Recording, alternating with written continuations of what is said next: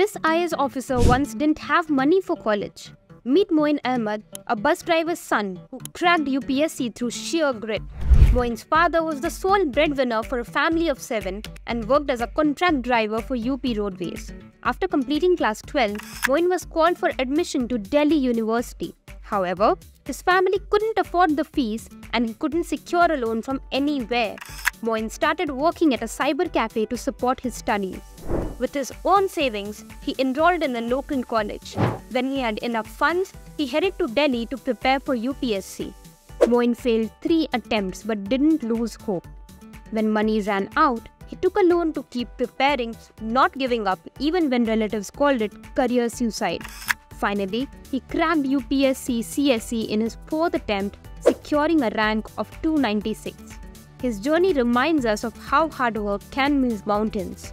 Inspired by Moin's story, follow us for more motivational content.